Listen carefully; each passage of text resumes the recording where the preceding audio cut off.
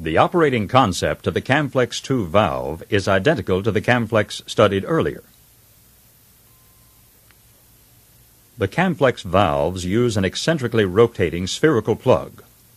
The self-aligning plug rotates eccentrically into the seat for tight shutoff.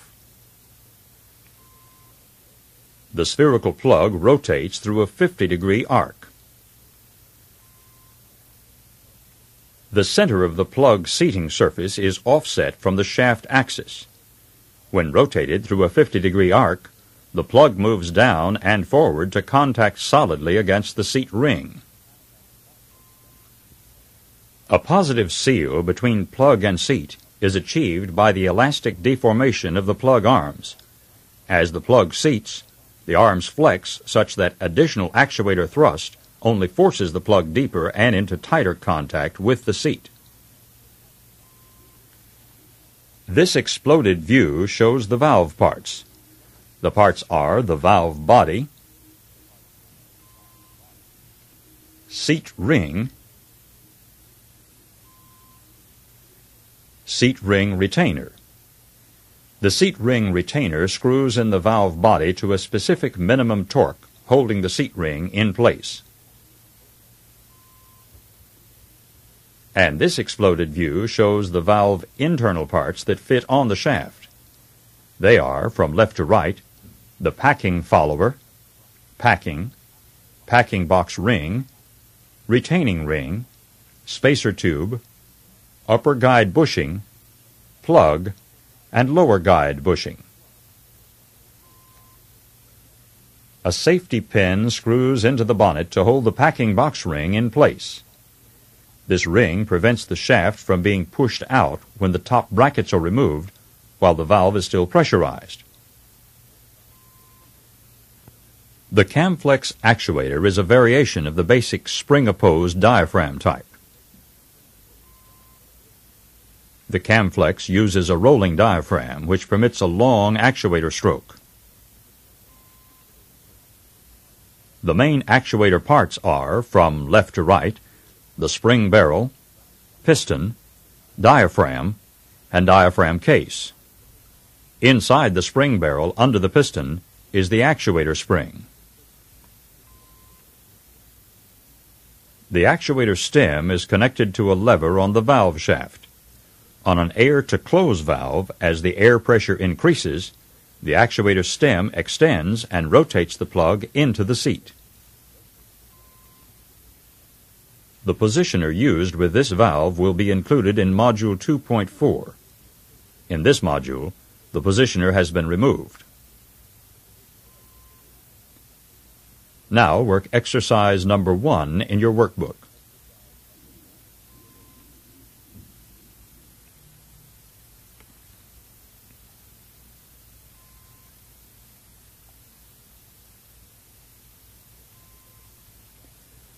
The CAMFLEX 2 valve can be either air to open or air to close and is determined by the desired air failure action. We're going to change the action of the valve from air close to air open. Remove the front and rear covers by removing the cover screws.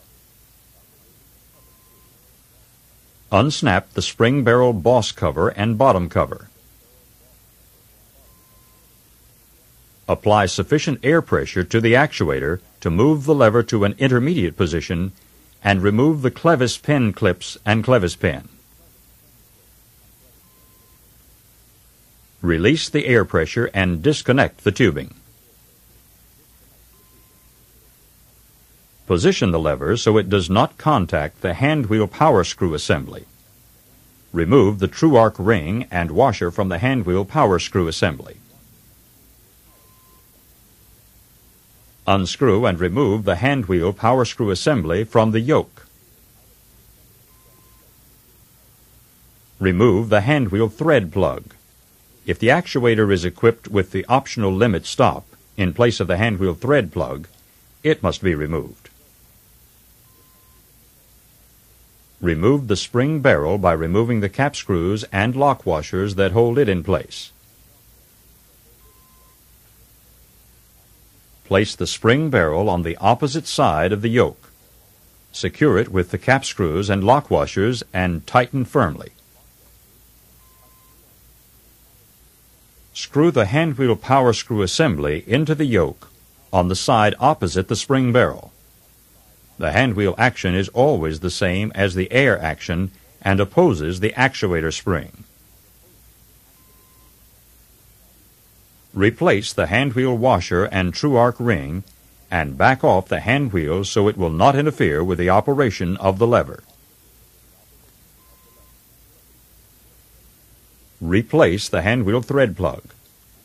If the valve is equipped with the optional limit stop instead of the thread plug, it must now be installed.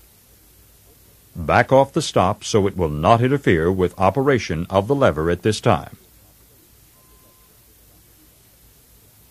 Since this valve is air to open, the clevis must be removed to make the actuator stem adjustment.